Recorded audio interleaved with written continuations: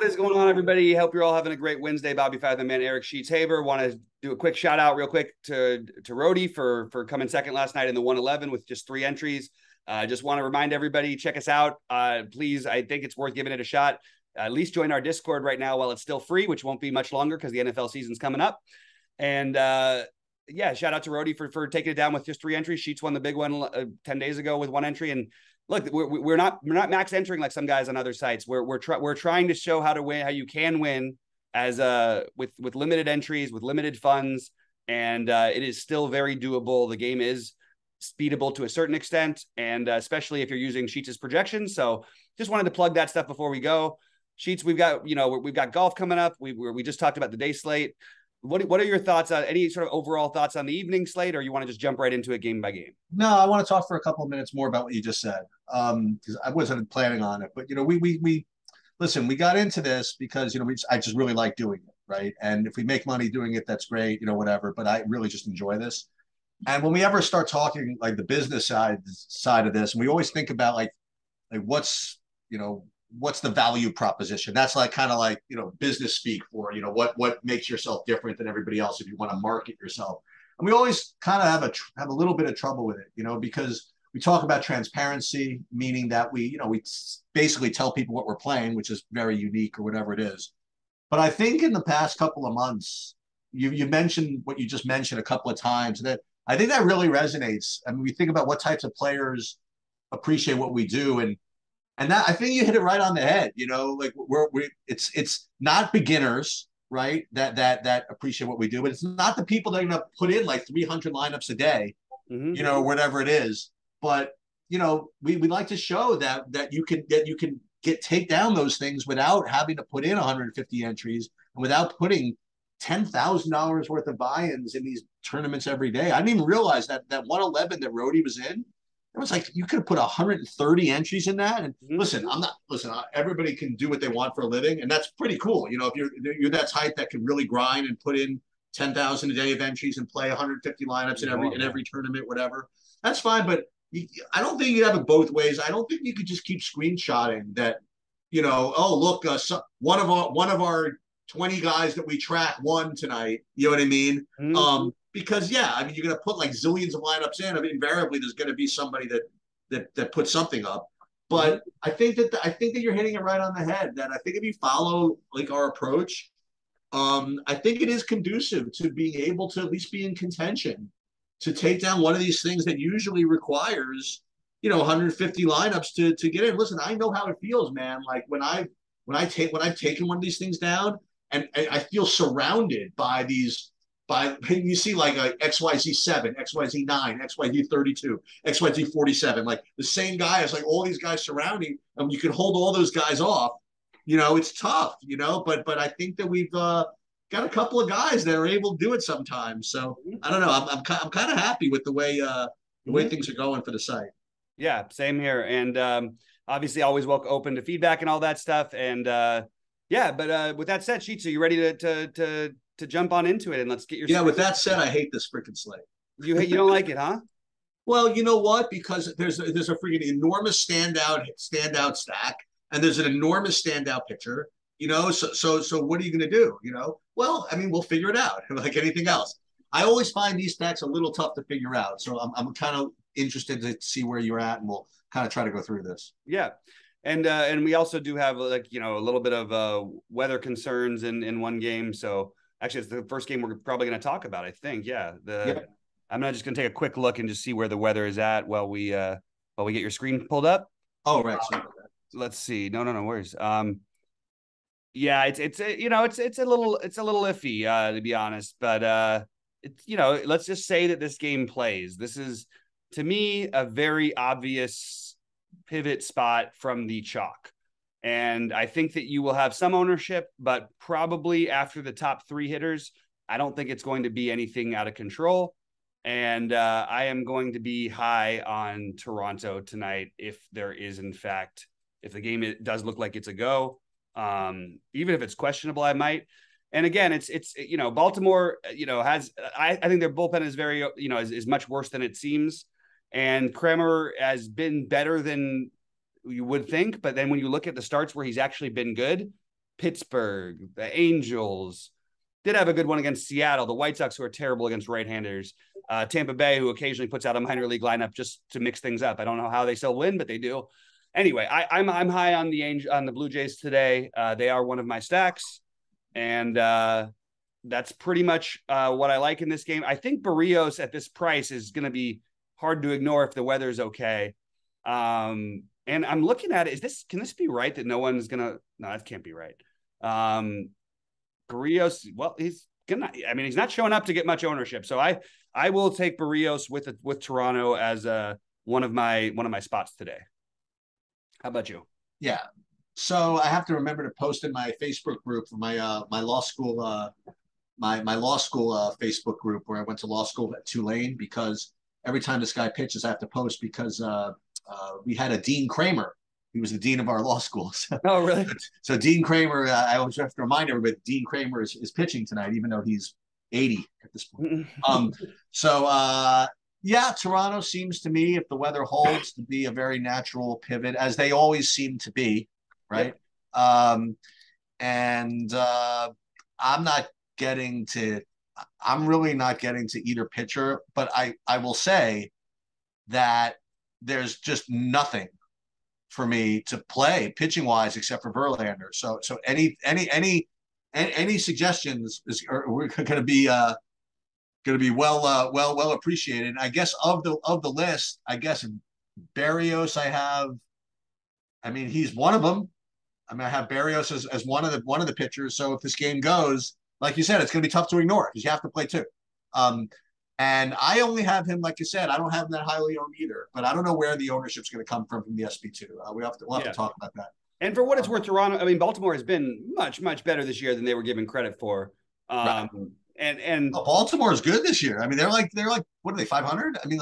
No, absolutely. And a lot of it's due to obviously it's not their great pitching staff. It's these guys they're pesky. They've got a lot of hitters, but I do think it's really strange that we have a slate and a guy changes uniforms and all of a sudden, Syndergaard is going to be higher owned than Barrios, and that hasn't happened all season long. So it's just a little bit funny. And that's the next game. And again, we do have some weather concerns in this game. I think the best pitcher on the slate, and I think that this is a joke of a projection of the 5.5K prop for Alcantara. Alcantara is, in terms of fantasy, a much better pitcher than Verlander has been all season long by quite a bit. He's been absolutely awesome, and it's a tough. Philly is a very sneaky, tough matchup. They take pitches, all that stuff. I think Alcantara will be one of the, if not the top guy on the slate.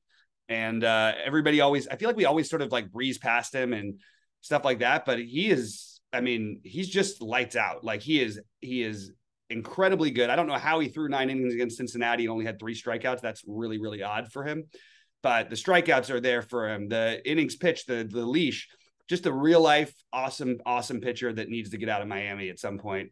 And I have no interest in anything else from this game at all. I think Syndergaard is completely fine, but I would rather play Barrios personally. I think you're going to get Alcantara at very reasonable ownership if you want to play him.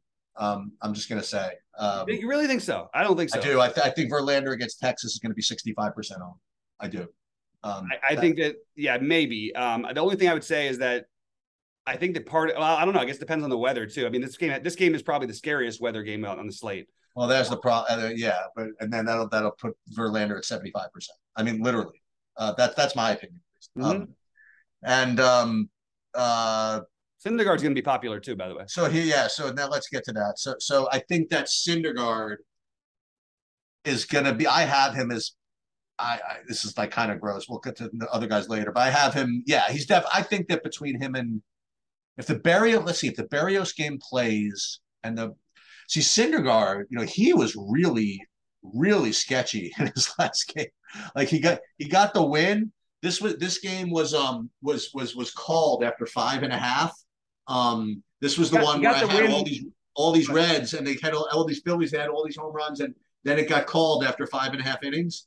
And they were making a big joke. They were like, "Oh, this is Syndergaard. We got to call it now to make sure he gets the win, whatever it is." So he got the win, but he was very sketchy in this game. He got the win which got for 4 points, which brought him up to a total of 4.65. Yeah, something like that, right? Yeah. So he's sketchy, and if he's am I going to have to play Miami? I absolutely think that's extremely viable today. I really do. Yeah, I think that at least getting a mini stack. One thing about Syndergaard is he in general, like he's not gonna first of all, you can run all over the place on him. He's gonna give up a ton of stolen bases in general. He's the easiest guy to steal on in all of baseball. He pitches to contact and doesn't strike out a ton of people. I mean, look, it's an awesome way to get different. You don't necessarily need to even go full stack, but if you get a nice little 3-man from Miami, with the speed power upside, against Syndergaard, I think that's really reasonable. I mean, he gave up 11 hits in 5 innings in his last start. He's going to pitch to contact. So Garrett Cooper for power upside at 2.3K. Maybe Lewin Diaz, Joey Wendell can always steal a base. Billy Hamilton is 2K. Billy Hamilton is in the major leagues. He's in the major leagues and projected to start for Miami. I have him not starting, but that's interesting. I actually forgot that he was even in the league. Billy Hamilton, there's an automatic steal. If he gets on base, that's an automatic steal. You can just give it to him right now. They just may as well give him second base. Yep. All right. Let's jump over to Boston and Atlanta. And I think this is one of the more interesting games on the slate because you have two guys who can be good. The thing about Pivetta, though, he's just all over the map and he's definitely regressed big time. I mean, he was on fire for a while this season and he has been getting knocked around. Another guy who's going to pitch to a lot of contact. He is not going to, his walks are way up. His hard contact is way up. You can hit home runs off of him. It's the Braves. It's in Boston. A lot to like about the Braves here for me, as another pivot stack, but they also have some strikeouts. And I think that maybe a long shot, Pivetta versus a long shot Syndergaard, an unowned Pivetta versus a high owned Syndergaard. I think that's reasonable as a pivot, but I'm interested in the Atlanta side of this offensively. I don't think I'm going to get to Boston. That's where I have Atlanta as alongside of Toronto as the second natural pivot off of St. Louis. So I like that, and I will say this. I mean, Pivetta as opposed to Syndergaard, at least Pivetta, if he's pitching well, is going to strike people out. Right. Syndergaard didn't strike anybody out. So this is I think I agree with you. What's Pivetta's price? 83. I kind of would rather play him than somebody like Syndergaard. At least if, like I said, at least if he's pitching well, there are strikeouts, as you mentioned, in the Atlanta lineup. So if he does pitch well, it's going to translate to a good game. Where Syndergaard could pitch well and still get 14 fantasy points. Right. Right. So yeah, I think this is actually pretty interesting. I didn't think about this. So Atlanta certainly is in play. But then again, if Atlanta is also becoming that natural pivot, maybe get a little bit of kind of like weird sneaky ownership. Maybe this Pivetta thing is pretty reasonable. Mm-hmm. I think it's definitely viable as a weird SP2 option. But at the same time, it's interesting because I'm showing very little ownership on Atlanta at all today too. And really? I think that's really Acuna at 40. I understand, and people are going to be like, "Oh, Acuna sucks. He has had this kind of a season or whatever." I just don't care. I'm going to bet on long-term talent, and Acuna is too good to be 4,900 ever, even with the offseason, even with the season he's had, which has been a struggle. I mean, he had 3 hits yesterday, and a stolen base. He has multiple routes to get you there. Austin Riley has just been crushing the ball.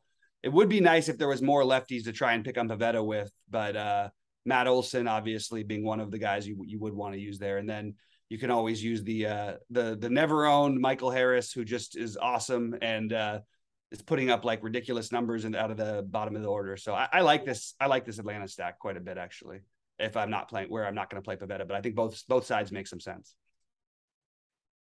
All right. All right, now we've got Savale at 6,500 against Detroit. It almost doesn't matter who you are against Detroit at 6,500. Savale hasn't pitched in too long, so probably going to have to cross him out. It's been, since July 13th that he's pitched.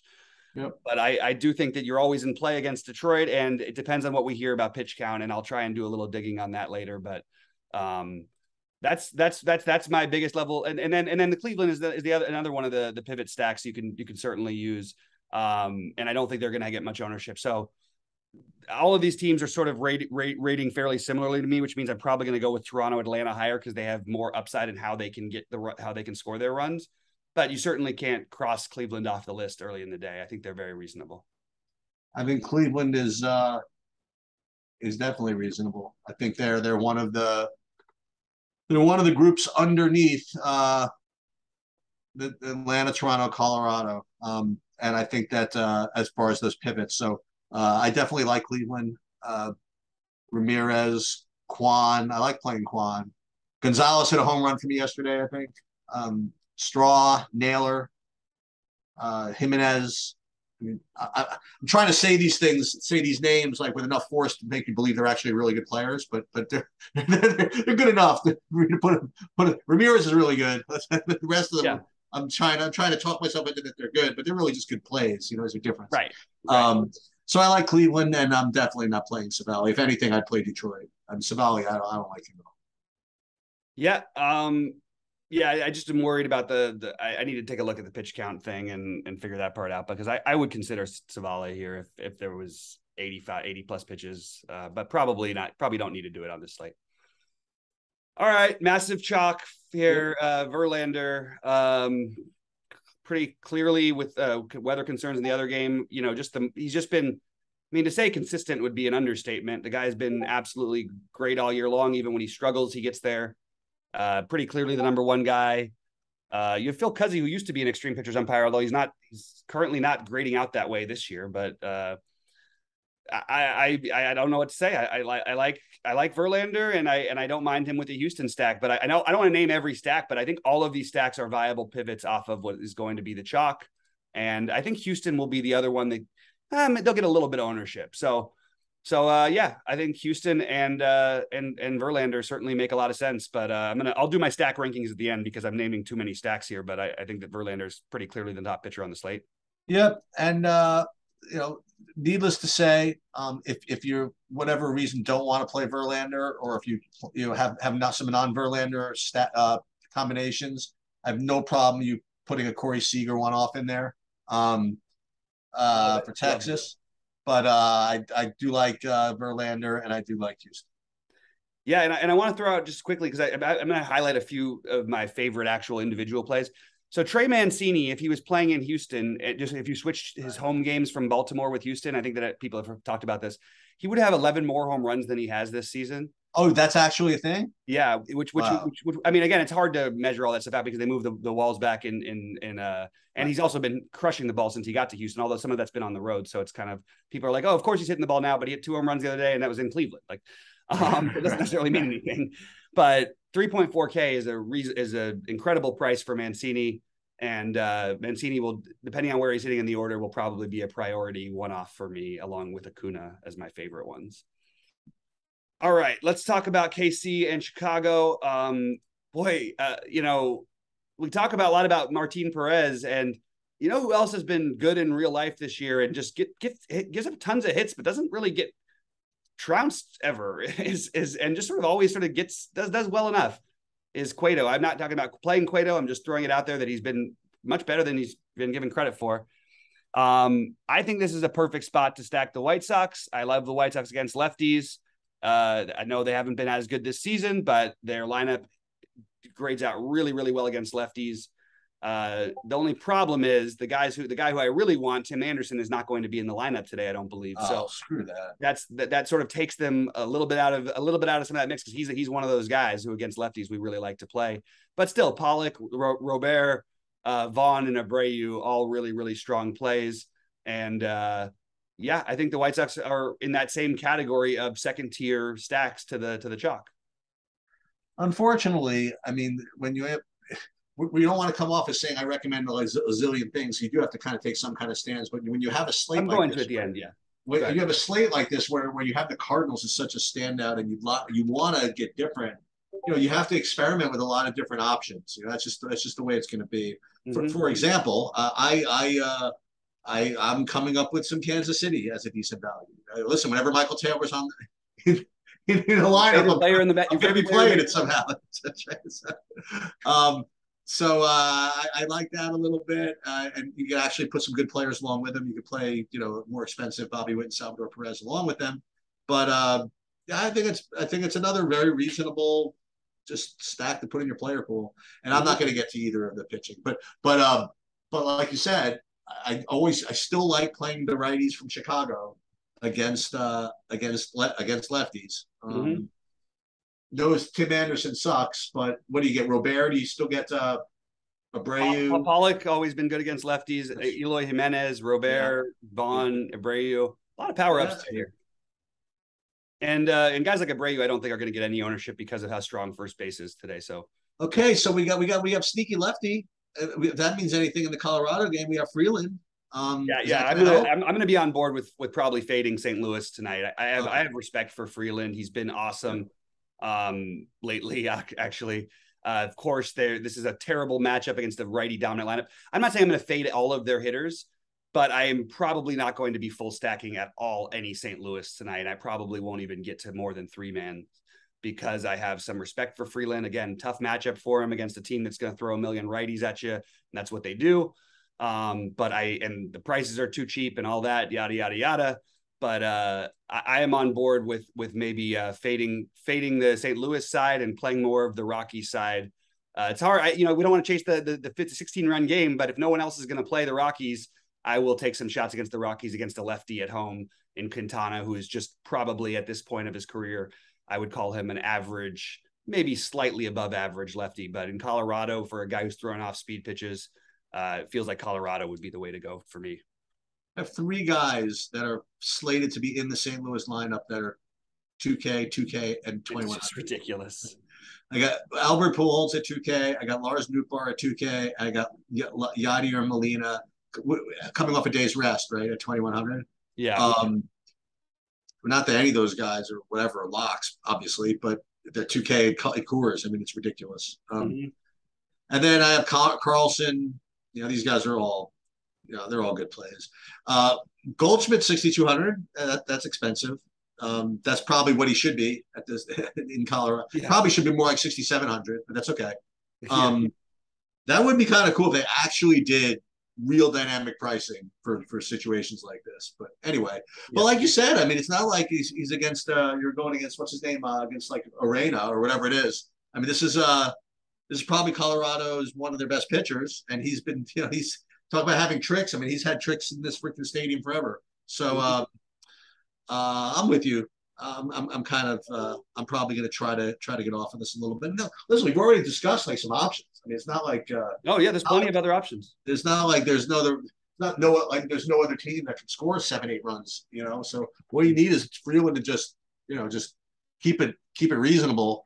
I'll sign on if I'm fading them. I'll sign on for Colorado. St. Louis getting 5 runs. You know what I mean? Then I'll figure out which one I'm gonna get to smash. The one problem with fading this game is going to throw out the weather because it is 90 degrees in Colorado and the wind's blowing out at 11 miles an hour to left center. That's a little scary when you have two lefties on the mound, and that's why partly I think why the run total is so high. I mean, you get a really warm game with 11-mile-an-hour winds blowing out against to left to right to left center against two lefties. Oh, it's going to be tough to just completely cross this one off. But maybe I'll do what Rhodey did and get my CJ Cron 2-home run type of game or something like that because I don't know. Maybe I just don't really want to stack this much chalk. And I think Colorado is going to be significantly lower owned. And I don't think there's a huge difference between Freeland and Quintana as pitchers at this point of their career, personally. All right. So I'll just say this. So I'm looking at my initial ownership projections. And there are two projections that I'm just kind of like bleary eyed with. One of them I discussed earlier. I didn't discuss earlier. I currently I'm projecting Verlander for like 74% ownership. That's a little high. Okay. That'll be lower. But I've got Madison Bumgarner at 22% ownership. If that is in fact the case, I mean, I've found my other stack. You know what I mean? Like if that's actually the case, you can just give me all those Pittsburgh guys I like to play. You give me all that Brian Reynolds and what's his name and Brian Hayes and what's his name even O'Neill Cruz lefty. I don't care. You know what I mean? I'll play all that Pittsburgh stuff. If that's in fact the case, I can't imagine a world where Madison Bumgarner is 20% owned in any slate against anybody nowadays. So I'm just gonna have to take a look at that. Um, is Mitch Keller in play? I don't know. It's a good question. Um, again, the pitching, especially the SP2, is rough. So, and Arizona's they're not great. Why is Bumgarner better at 6,900 than Keller at 6,600? I don't know. So that's what I'm looking at here. I'm looking at this. I have literally not a shred of interest in playing a 20% on Madison Bumgarner.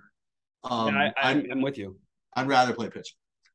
Yeah, this game for me, mostly though, is going to be a cross off because I've named a bunch of other stacks that I like that are going to be low owned. But look, Chavis at 2K again after a big night. I certainly have no problem with that. Chavis is, really good numbers against lefties on the season, 13 extra base hits. Basically an extra base hit per 10 at bats basically is where he's at for the season. Against lefties, Bumgarner can get hit hard. I think it's reasonable to play like a Chavis at least as a certainly as a one-off that stands out. But it's first base is strong today, so I don't think he's even with the big day yesterday that he's going to be particularly high owned. So but again, this one's more of a cross off for me than it is anything else. All right, so Pepio. So this is a weird one. I don't know what I want to do here because we're not playing Pepio at 10-3. Well, but in terms of talent, you'll see why in about a year that why he's 10-3 here. This kid is absolutely he's electric. The Dodgers have a beautiful future with this. Well, they always do, but I mean, significantly by far and away the best team in baseball. I don't even think it's particularly close in my opinion. I don't think it'd be hard for anybody who wants to come at me with that one, and whether they win the World Series doesn't necessarily matter to me. I just think that, what they are just significantly to me better than everybody else in baseball at the moment. Sonny Gray is a guy who I have a lot more respect for than DFS or projections ever do. But you just put anybody against the Dodgers and it's a tough matchup. I think the Dodgers at low ownership, which is weird. They're projected to be really low owned and they've got the third highest run total on the slate. When that happens, that doesn't make any sense to me, but they're expensive. So I guess you can't really play them as easily, but I don't know. I think the Dodgers are completely viable, but it really scares me a little bit to pick on Sonny Gray as I have some respect for him as a real life pitcher. So I'm just struggling whether or not I want to include the Dodgers as one of those stacks that I really like as a pivot. Okay, I'll just make it nice. I'll just make it nice and easy for you. First of all, ask your friend what the weather's going to be. I can't do it here, but she's not around. It's no. It's 78 degrees and the wind's blowing out to center field at 8 miles. So I'll make your life nice and easy. Like the Dodgers are facing a right-handed pitcher, and they're not going to be the highest owned team on the slate. Sounds good to me. I'm totally in. And it's late. I can pretend I have a chance. You know what I mean? Like even whatever. Yep. I'm totally into that. As a matter of fact, looking back at all this other stuff, look, Houston's obviously going to be pretty obvious, I guess. So I guess Houston, the Toronto game, especially if it plays, Atlanta maybe against Pavetta. I am going to at least I can say whatever I want because it's 110 and it's not till 6 hours from now. Do we have to do anything? But if you tell me right now which one, I would just go blindly play the Dodgers. That would be my stack in the big one if it locked in 20 minutes. That's what I would do. I would sit there and wait and say, okay, Sonny Gray, come and get me. I got all the lefties. Hopefully, well, obviously, it'd be nice to get a good lineup also. But the Bellinger still 4K. What's his name? Muncy. I'll pay for what's his name? Freeman's down to 5,400. Let's go. I mean, he was 6K recently, right? Yeah, he was like yesterday. Lux, if he gets in, I think this is going to be the idea for me. Yeah, I think everybody, it's 1 through 9 is in play. If you play the Dodgers, it's just the way that goes with them. Max Muncy, sneaky, has been much better since the All-Star break, and Bellinger has as well. They're starting they're rounding into form a little bit, and they're winning every game by a million. So I certainly have no problem with the Dodgers stack. And I think that I agree with you. It is a nice, easy way to approach this slate, and it makes a lot of sense. I just want to reiterate that it does worry me a tiny bit that I think Sonny Gray is sneaky, well, not sneaky. I think he's just a much better pitcher than he gets credit for. And I don't really know why he doesn't get more credit, because I know he's had. I have another thing to talk to you about here. So if Joey Gallo gets in against the righty, right?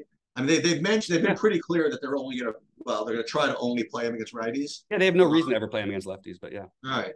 And I don't know if you followed any of this, but his time in New York was just miserable. Like he was interviewed about this. And listen, I think that a lot of this is overblown, but in his case, it's not really. Playing in New York is rough, when you're not doing well and you don't have the stomach for it. He couldn't take it, he couldn't take the booze, he couldn't take the aggravation. Everybody was asking what the hell's wrong with him, whatever it is.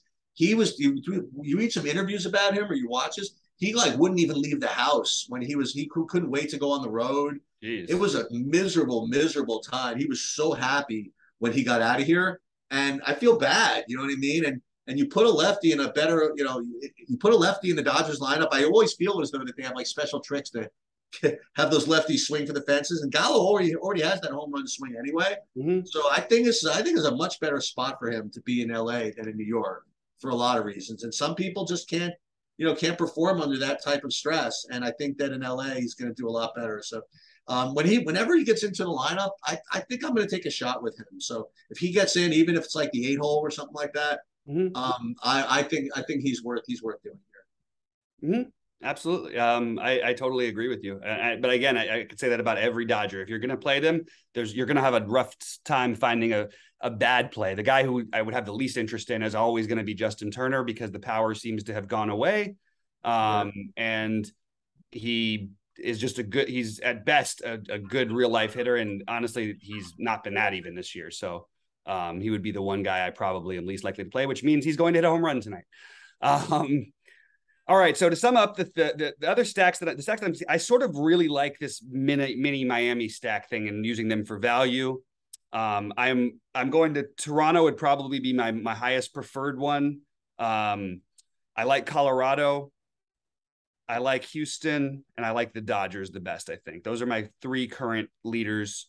And as far as one-offs go, Acuna, Mancini, Chavis, whether you're in stacks or not, did want to point out that I liked Atlanta better until I realized it's 68 degrees in Boston, which just takes away a little bit. Look, there's a lot of stacks that I have rated very similarly.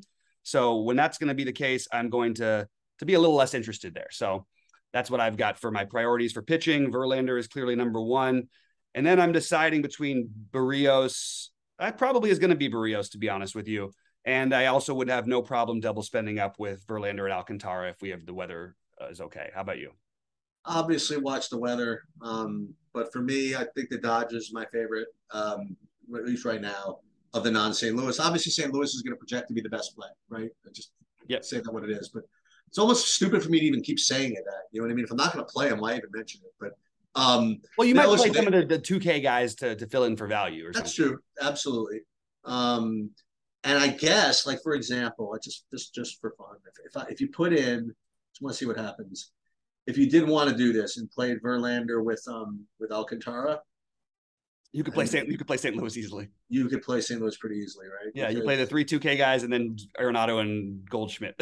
Molina, you get him at 2,100, right? And then you get who the other guy? You also DeYoung's really cheap too. DeYoung is 3,400. And then you've got Nootbaar if he's in the lineup, and Albert Pujols. But then you can't play Pujols and what's his name? Can't play Pujols with Goldschmidt, obviously, on DK. All the more reason to fade St. Louis. They're going to be 1,000,000% owned. So for me, I guess, I don't say flip a coin, but Dodgers make a lot of sense to me. So that would be my top one for now. But there's a lot of things you could do, and I encourage everybody to show up at 6 for more. Yep, absolutely.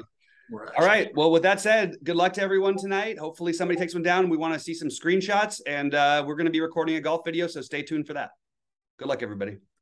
All right.